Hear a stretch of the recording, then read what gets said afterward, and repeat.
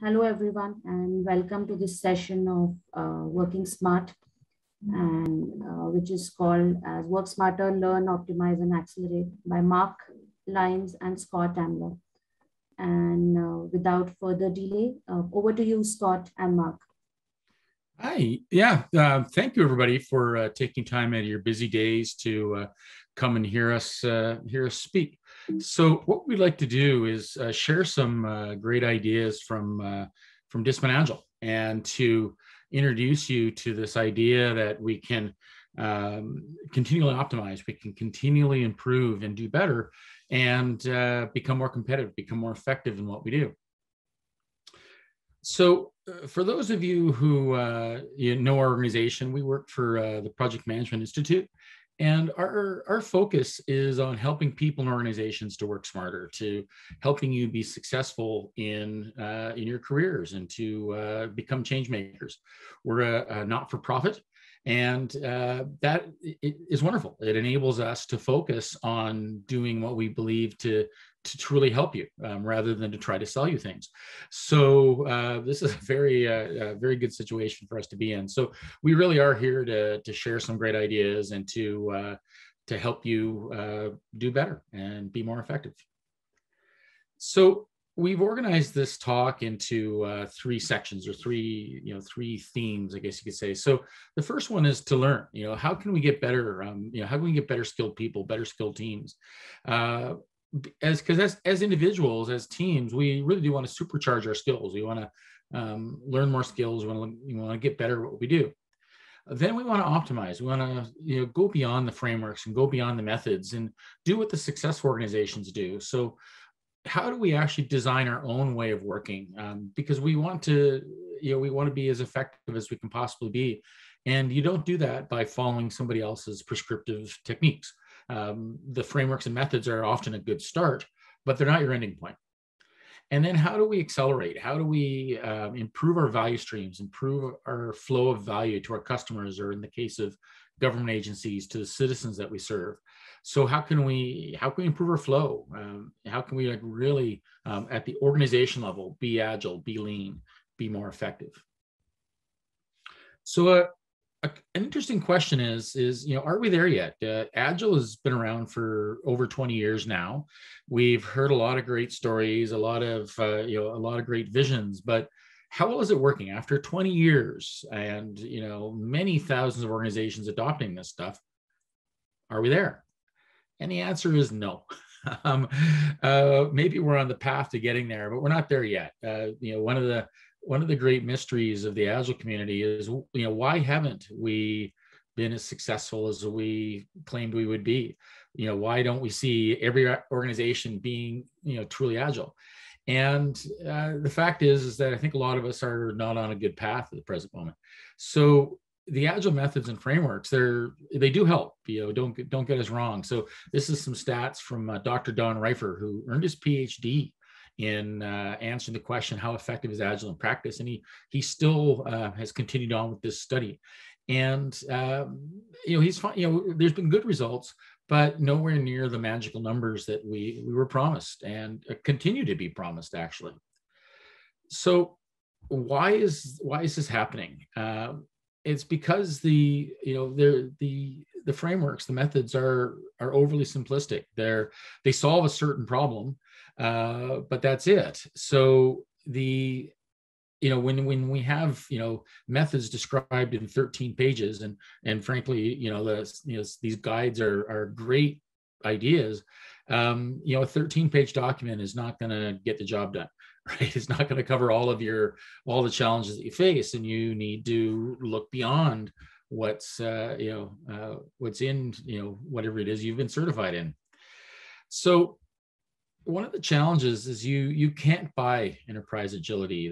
Everybody keeps looking for the silver bullet to slay the werewolf of their organizational challenges, and everybody looks for an easy answer. They want to have just tell me what to do. Give me the 8 magical steps that I need to follow to transform my organization, or tell me what I need to buy. And the fact is, it's hard work. you've got to gain the skills and improve your culture, and you really do need to do the hard work of improvement. And we'll walk you through what this is, but there are no easy answers. There really aren't. So we need to learn to invest in our options. We need to understand that we have options, and we need to make choices, and we need to learn to optimize and to accelerate what we're doing, and to always be improving, to become what's called a learning organization. Peter Senge wrote about this, or Peter Senge wrote about this 25, 30 years ago now. And we really do need to do this. And the organizations that are hyper competitive, that, we all admire and we wish we were part of, they're learning organizations. They improve constantly, and this is why they're as good as they are. So what's Discipline Agile? So Discipline Agile is a toolkit. It's not a framework, and that's a huge difference. And this is hard to grasp sometimes. But instead of telling you what to do, we tell you what to think about, and we give you options, and we walk you through the trade-offs of those options. So this enables you to make better decisions, to choose the right way of working for you for the situation that you face. So that way you can have a fit-for-purpose, tailored way of working. And as your situation changes, as you learn, as you get better, you can improve your way of working, and you can your process, your way of working can and should improve over time based on the new environment that you face. This is what a learning organization is all about. In Discipline Agile, we also support enterprise agility. I think one of the challenges now that many organizations face is, how do you get Agile out of the IT department? How do you bring it truly across your entire organization? And that means you need to rethink a few things. So even though most people will point to the manifesto for Agile software development as, here's our mindset, here's what it means to be Agile. The reality is that even though the Agile Manifesto is a fantastic piece of work, truly admirable, probably one of the most important things in the software engineering field, the fact is it's 20 years old. It addressed the challenges of software development of 20 years ago, and frankly, we've solved most of those problems. We learned, we got better. And our scope increased. It's not just about software development, it really is about the organization. So a few years ago, we stepped back and we asked the question, well, given what we know now, given what we've learned in almost 20 years, how would we rewrite the manifesto? How would we describe the mindset for enterprise agility? And we came up with this. So we capture the mindset as a collection of principles. So we believe in these principles. So we make promises both to ourselves and to the people that we work with. Here's how we're going to behave. Here's how we're going to work. And then in order to fulfill these promises, we follow a collection of guidelines. And the idea is that we want to be, the idea here is that this is what we need to do to support true enterprise agility, to support Agile, both within IT, but also external to IT. So, I'm sure some of you are reading this now. You'll see that these are mostly lean ideas, a lot of great people-oriented ideas as well. And of course, a few Agile concepts sprinkled in. Because one of the things about the DA Toolkit is it's not focused just on Agile. It's a hybrid. And what it does is it captures Agile strategies and lean strategies and even traditional strategies, because there are some great ideas in the traditional community. And the fact is, we want to do the best we can in the situation that we face. And sometimes that might be following a traditional strategy. And we can choose to respect that.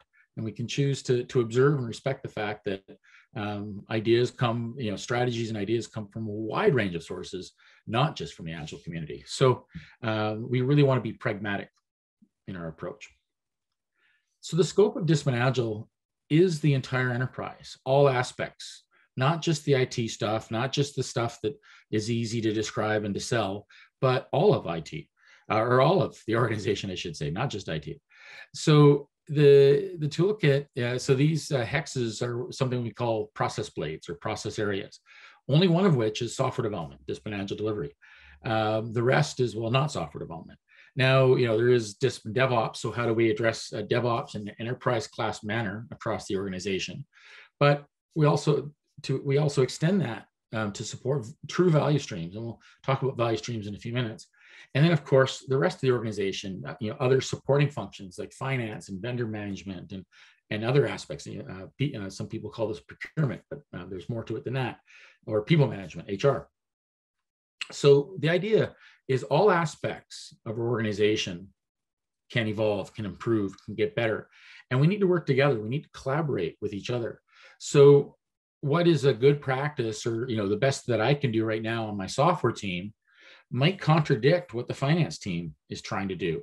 So we need to work together to come to a solution of here's what we can do to collaborate more effectively together, and hopefully both of us learn and improve our own processes, but also improve the way that we collaborate. So we really need to look beyond our teams and beyond beyond whatever our focus is to work together effectively across the organization. And the fact is that these different areas have different priorities. They have different mindsets. So one of the concepts in the DA toolkit is we enable we support where we extend the DA mindset with philosophies and with other ways of thinking that are specific to finance, that are specific to product management, that are specific to data management, and so on, that reflect the reality of those process blades, of those process areas. Because we need to understand, if we want to collaborate effectively with the HR folks, we need to understand where they're coming from. We need to understand their unique mindset and appreciate it, respect it. And that way, that will enable us to understand them better. And similarly, they need to understand what we're all about, whatever team I'm on. And so that way they can interact effectively with us. So the toolkit is flexible. It reflects reality. It's not, this mystical, fanciful idea of how things should work, but it reflects the reality of how things actually work. And that, I think, is critical. So how do we learn? How do we go about supercharging our skills? So actually, Mark, do you want to take this slide? Yeah, sure. Thanks, Scott. So as Scott mentioned, a lot of Agile is described by pretty small bodies of knowledge, and Scrum is an example. Its body of knowledge is the Scrum Guide, and it's 13 pages, and that's wonderful. It's a jewel. It's a nice kernel of process, if you will, but it simply isn't enough. And by design, Ken and Jeff designed Scrum as such and said, we're not going to try to tell you how to do estimating or architecture or other aspects of solution delivery. You're going to have to figure that out yourself.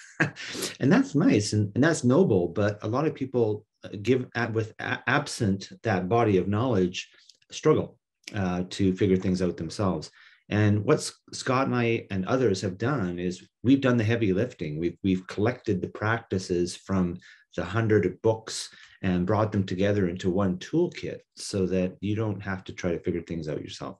And that is what the Choose Your Wow book is all about. It's a very significant body of knowledge, and where you might learn one type of estimating in a Scrum course using points or something like that, we have 9 different strategies, because we believe that choice is good and context counts. But it's nice to be able to have a reference to help you to be successful, rather than failing fast over and over again until you finally figure things out. So we believe that an investment in learning all these strategies, and at last count, it was over 1,600 techniques in our toolkit. But by learning these strategies, you're going to be more effective. I think it's the message here, Scott. Yeah, definitely. Thanks. So yes, and so choice is good. So when you go to the market, you've got choices, and I would argue that the reason why events like Agile India exist is to share ideas, to tell you, to teach you that you have options, that there are other ways of working that go beyond what you might have learned in a certification workshop or whatever training you received, if any. So and you need to understand what these choices are. So just like when you go to make your dinner tonight, you put together the ingredients to make your meal. You need to understand that what these things taste like, how to work with them, how they fit together, right? So I would hope that you wouldn't get vinegar and vanilla ice cream and try to make dinner out of that. Well, maybe you can, but gut feel tells me it's not going to work out well. So you really need to have some knowledge. You really need to understand, and you need to understand, what mood am I in tonight? What do I feel like eating this evening? So the DA toolkit gives you these options, and it puts these options into context for you. And we'll see some examples of this in a few minutes, but you have choices. And how do you choose? Then the issue becomes, how do you choose the right strategy for you in the situation that you face? Because there's no such thing as a best practice. That's wonderful marketing rhetoric. But the reality is that any given practice, any given strategy works well in some situations and is a bad idea in others. So it's a best practice for you in your context, perhaps. But just because something works for you right now doesn't mean it's a good idea for the team down the hall from you, or it doesn't mean it's a good idea for you 6 months from now when you face a different situation. You've got to use the right strategy for the situation you face. Another thing that we do in Discipline Agile is we recognize the fact that different teams will work in different ways, and that means you need different life cycles. So, for those of you who have been around for a while, you probably remember the Scrum versus Kanban debate, and this was a raging fight, 10 years ago, and it still sort of occurs. There's the occasional brush fire, which way to go. And the reality is they're both great, and you want to use the right strategy in the right situation. So we support multiple life cycles. We support a Scrum-based Agile project life cycle, because projects still exist. We support an Agile Scrum-based continuous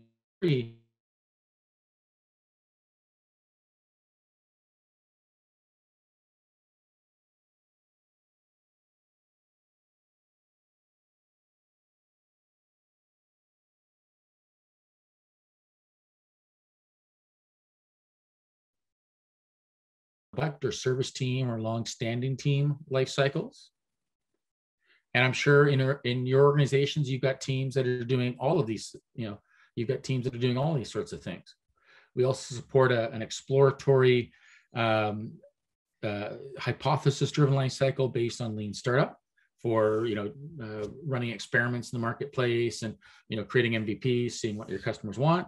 And of course, a program team of teams type of a life cycle, very similar to less in many ways. So the idea is, depending on your situation, your team will pick a life cycle to start with, and it's like the glue that holds the practices together, or like recipes that hold the ingredients together to help you make a great meal. But they're only a starting point. Like for those of you who do the cooking at home, you know that even if you have a recipe for a certain dish, you probably fiddle with it. You probably change it for, based on your experience, based on the tastes of, the desires of what your family likes to eat. And Scott, one thing I want to point out too is that you may have heard there's a huge movement, certainly in the IT area, from project to product. In fact, there's a very good book about this by Mick Kirsten. And certainly in many situations, organizing long-term teams aligned to business areas or value streams, similar to what a product company would use, is a good way to go. But Scott and I have said for many years that one flavor doesn't fit everybody. So the fact, when you hear on the stage that projects are dead and everything is products, that's just simply not true. It is rhetoric. I was just actually speaking with a consulting firm yesterday that deals in projects. They get brought in by a customer to deliver something and then leave. That is not a product. And so I would just encourage you all to keep an open mind. And this is one of the great things about Disciplined Agile is we support all kinds of approaches. So if you want to use a project approach, that's fine. If you want to use a more long-term product approach, that is also fine. So that's one thing you'll see about the DA toolkit is we're very, very flexible in that regard. Thanks, Scott. Yeah, definitely. And what's also interesting is that your organization probably has this underway already or something very, very close to this. But you still need to govern it. You still need to lead these teams. And, from the point of view of an executive now. So Discipline Agile includes explicit governance strategies. Governance is not a swear word in Discipline Agile. You are being governed and you deserve to be governed well. So we include explicit strategies for governance to provide the guidance that your executives need for them to do their jobs effectively too. So this is a very healthy and important aspect of the DA toolkit. So Discipline Agile provides you the choices. This diagram is called a process goal diagram. And what it does is it summarizes the choices. It's basically a checklist when it gets down to it. So the way to read this diagram is, so this is for the explore, scope, process goal. There's, I believe, 20, if my count is right, there's 26 process goals describing team agility.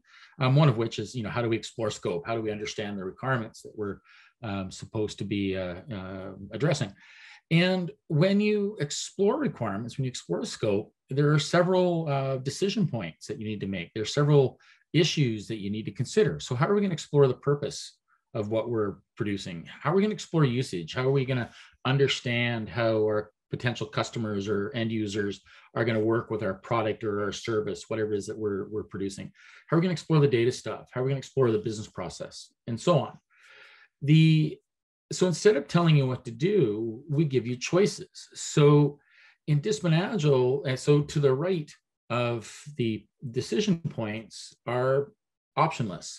Now, we're not saying we've identified every possible option on the planet, but we are saying we've identified a good set of choices, enough to let you know you do have choices, and we're constantly evolving the toolkit itself and constantly adding new things and updating things. And there's two types of lists here. There's an ordered list, the list with an arrow beside them. And what that indicates is that the strategies towards the top of the list are generally more effective than the strategies towards the bottom of the list. So in that way, it's sort of a maturity model. But there's also unordered lists, without arrows. And what we're saying there is that even though we can tell you the trade-offs associated with these techniques, we can't really say, this is generally better than this. All we can do is say, yeah, here's the advantage and disadvantage of this one. Here's the advantage and disadvantage of that one. You choose whatever is right for you for your situation. Now, usually at this point, I show these sorts of diagrams to people and they tend to get overwhelmed. It's like, oh my God, what do you mean? I've got all these choices to make. Yeah, this is reality, and you effectively are making them, or they're being made for you. It's just like when you go to the market for shopping for food, there's thousands of potential ingredients there, and you're choosing the subset that's right for you for the coming few days or week or so for your family. So it's the same sort of thing on the process side of things. Now compare this to methods or to frameworks, and what they do is they effectively redact your choices. They say, well, these techniques are the these are the best practices for you in our method, and you do this, and otherwise you're doing something else, not this, and you're a bad person for not following our advice. And then there's great religious battles in the community about these sorts of things. But the reality is that, we do have choices. And like I said earlier, the reason why conferences like this exist is to share other techniques that you might not be aware of with you. This is reality. So let's embrace reality. Let's reject the redaction that we're being given. Now, to be fair, you do, if you're brand new to cooking, you don't want to have to go to the market and figure things out on your own. You do sort of want to have a recipe, and you do want to have a starting point. So fair enough. And the methods and frameworks are great starting points, but they're not your ending point. You got to get to the point where you're making choices for yourself. So, yes, Scott, if I could just add to that. I mean, you're right. When I tell people there's 1,600 practices in the toolkit, they go, I can't possibly deal with that. I'm here to tell you it's not that hard. It's a reference. It's not, you don't do all this stuff, but when you're looking for help to supplement these little things that Scott has shown here, a lot of people are blissfully ignorant about supplemental techniques and that can help them to be more effective. And Scott and I have been out there helping clients for literally decades and teaching these different techniques to people. So we kind of have this up in our head. We have that luxury. A lot of people just simply don't know what their options are. It goes back to the pantry of ingredients and the marketplace of ingredients. So our fundamental value proposition is what makes a good consultant?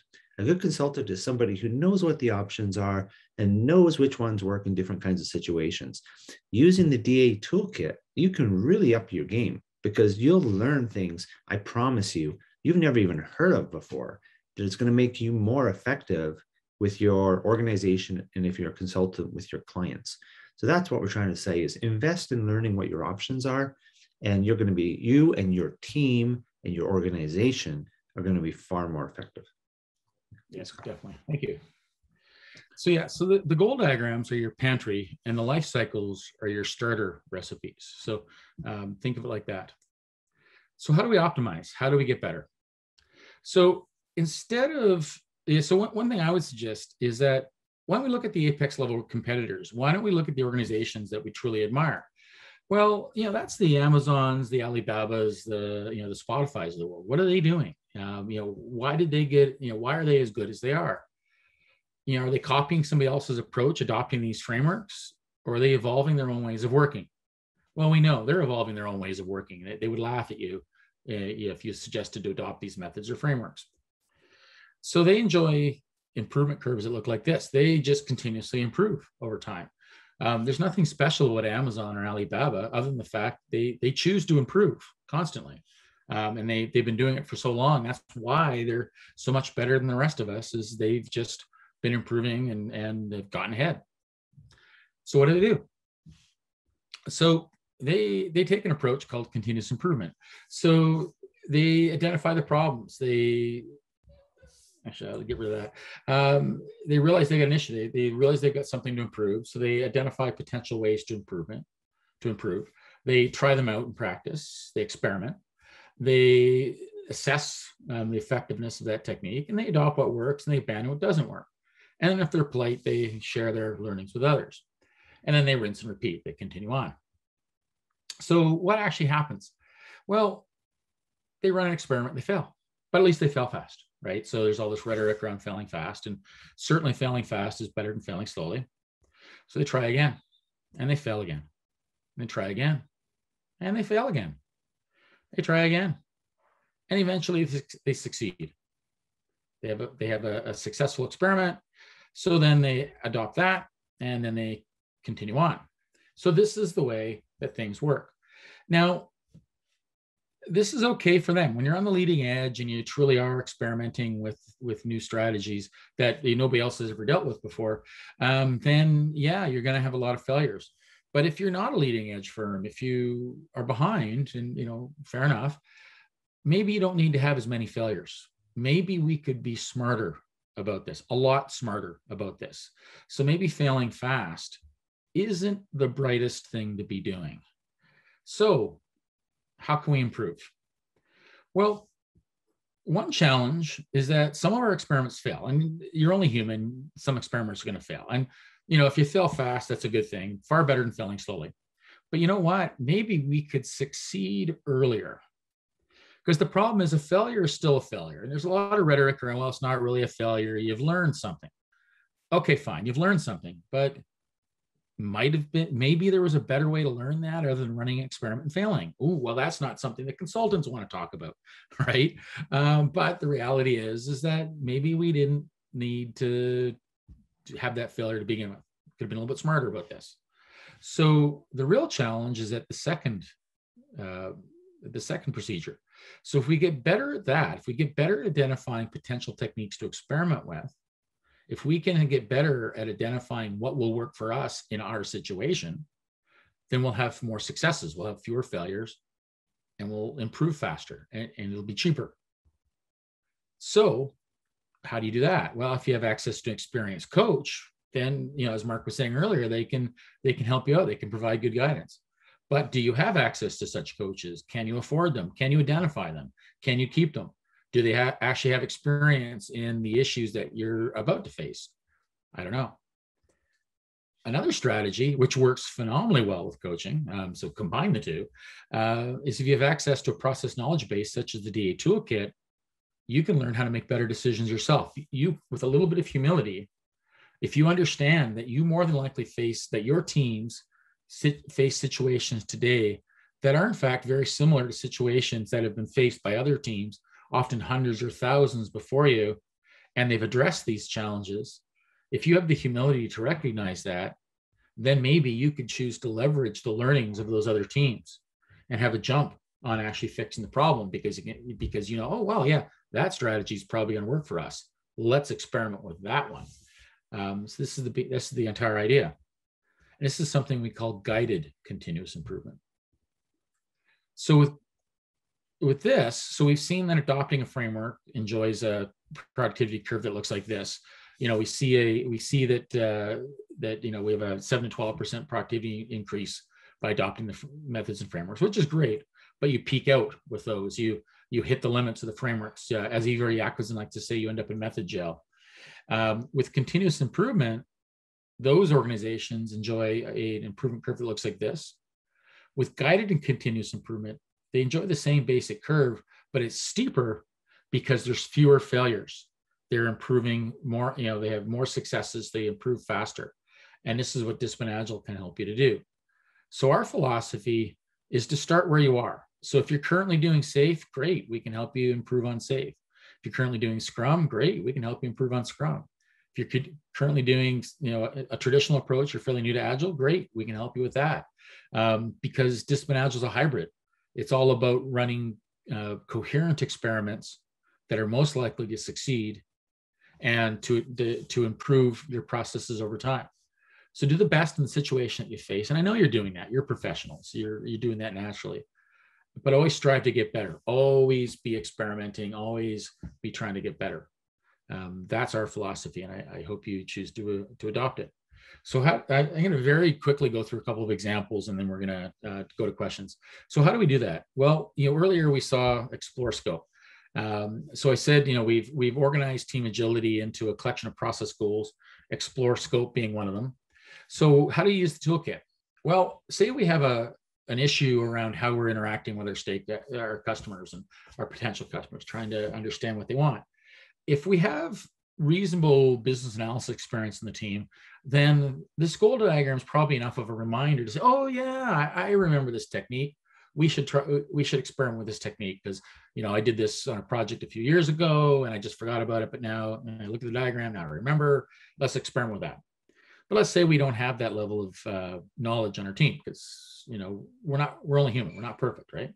So we realize, you know what, we got a problem with the way that we're exploring usage. So let's dive down. Let's do a little bit of reading. So we dive into the toolkit. Earlier, we were showing pictures of the printed book, but we have this material online as well, free of charge at pmi.org, in a tool called the DA browser. So we use the browser to navigate the diagram. We dive down into some more details. So each of the techniques, so you don't need to memorize 1,600 techniques. I haven't. I couldn't. My brain's not that big.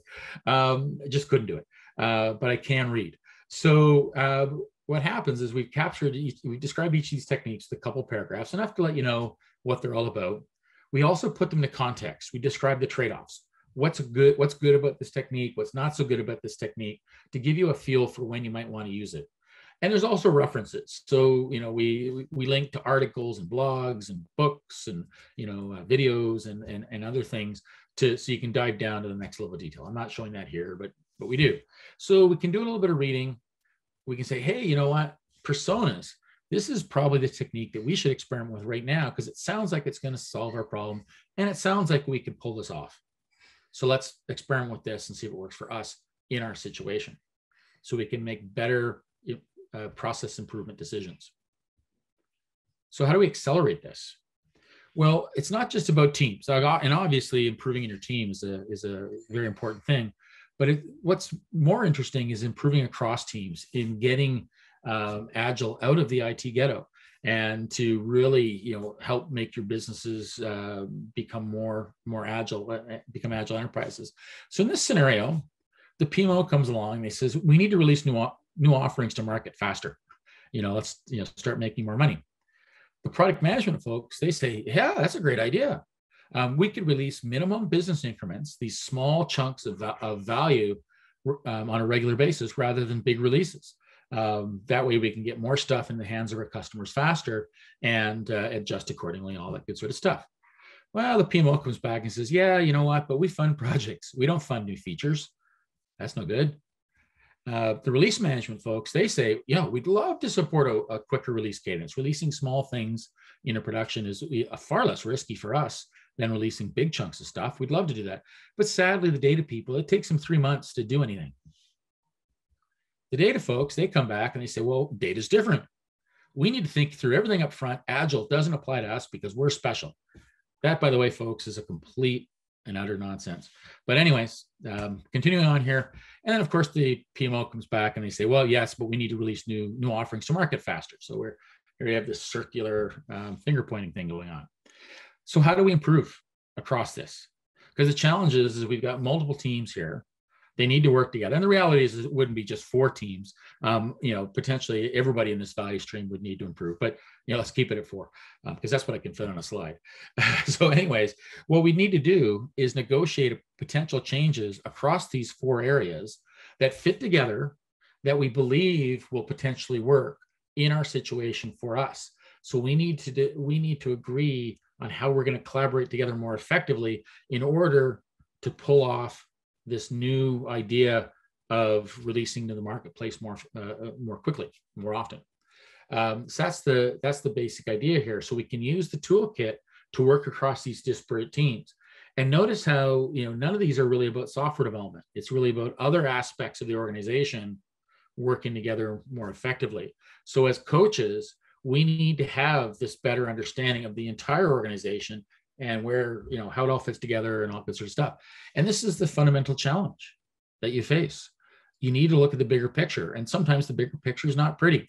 I picked on the data management folks there a while ago, but the reality is they face some unique challenges, and they can in fact be far more agile than they usually are, but they need help doing it. And yet still they need to fulfill their task of protecting the organization's data and making it available and all that good sort of stuff. So it's hard.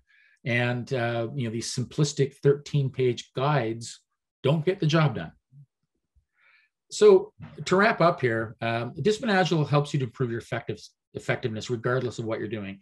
It's not SAFe versus DA or less versus DA or Scrum versus DA, but it really is SAFe plus DA, less plus DA, Scrum plus DA, and so on. Whatever it is that you're doing today, how do you improve and get better from there? And that's perfectly fine. That's what you need to do. So successful Agile organizations take responsibility for evolving their own agility. So you don't want to copy Spotify. You don't want to adopt the Spotify method. And don't get me wrong, it's a great method, but you want to become a Spotify. Spotify is a learning organization. They constantly improve. They constantly get better. That's what you want to do. So you can learn more about Discipline Agile. So we do, like I said, we're a not-for-profit, and we do offer training and certification in Discipline Agile because you do need to learn to, you want to learn the, how to navigate the toolkit. So we have 4 levels of certification: the DA Scrum Master, and it's about far more than being a Scrum Master. Arguably, this is misnamed, but this is where you learn the fundamentals of the toolkit and how to navigate it, how to improve. Be involved at team level improvement and individual level improvement. The Senior Scrum Master cert helps you to lead improvement at the team level. The DA Coach helps you to lead improvement across disparate teams. So how do we get a handful of teams working together more effectively? And the Value Stream Consultant really does teach you how do we improve across value streams, across the organization, and deal with these multi-team issues and to improve the overall flow of the way that we work. So, and one thing I'll add, Scott, if you don't mind going back to the previous slide, is that this really is a career progression that you don't see in other training programs. We constantly run into CSMs or SPCs that have been doing the same thing for 10 years and they're still getting paid what they were 10 years ago. They're not getting recognized for their additional experience and knowledge. And what we did when we designed this certification program is really designed a progressive program so that you build on your expertise and people can quickly see that you're not one of the million Scrum Masters. You actually have significant knowledge beyond what you learn in a typical Scrum course. And the other thing I would tell you is that when you look at the DA coach, that's an enterprise coach. That's not a team coach. That you learn the skills to go into marketing, to go into finance, to go into PMOs, and help them to become agile as well. Because it's those supporting areas sometimes that aren't agile that can become impediments. So let's turn those impediments into enablers of your agility. And you can do that through good coaching. And those are the things you learn about in the DA coach program. Okay, Scott. All right, thank you. So I think we've got time for one or two questions, I hope. So yeah, Scott, I'm looking at the Q&A right now, and I see I did answer one already. So it told people how to access the DA browser. A very interesting comment here is PMI has been perceived more of a traditional project management than Agile. With introduction, promotion of certifications of the DA toolkit, has this been changing? That is a brilliant question. One of the slides that I sometimes put into my presentations is talks about, take another look at PMI. It's not what you think it is. PMI has long 50-year-old company, not-for-profit, the expert in traditional project management. Arguably, the reason that the Agile Manifesto was written was a rebellion against traditional project management. But I would encourage you to take a look at the new PMI. And there's a reason that Scott and I in Disciplined Agile joined PMI, this worldwide not-for-profit company, is to take a position in the Agile space. And by the way, we're well recognized by Gartner as the leading Agile toolkit. The only one really that is agnostic, pragmatic, recognizes that context counts and choice is good. How nice to have a collection of practices that you can use to design your ways of working. Everybody talks about we have to adopt new ways of working. You can't attend a talk these days without people talking about new ways of working. You know what? What though? They don't tell you what those ways of working are. We do.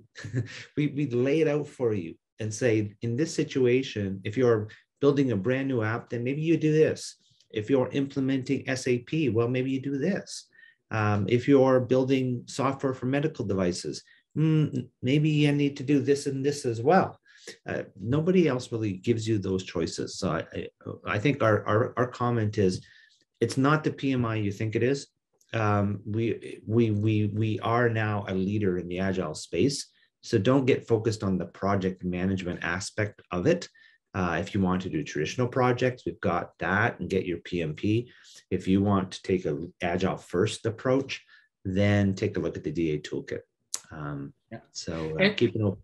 Go ahead, Scott. Yeah, and we're far more comprehensive too. So for example, earlier I was talking about data management, and you saw the goal diagram for data management. There's far more to the process play than just the goal diagram. But where else are you going to go for advice about data management? None of the frameworks want to talk about data. That's an ugly topic. They just don't talk about it. They wave their hands. Oh yeah, data, whatever.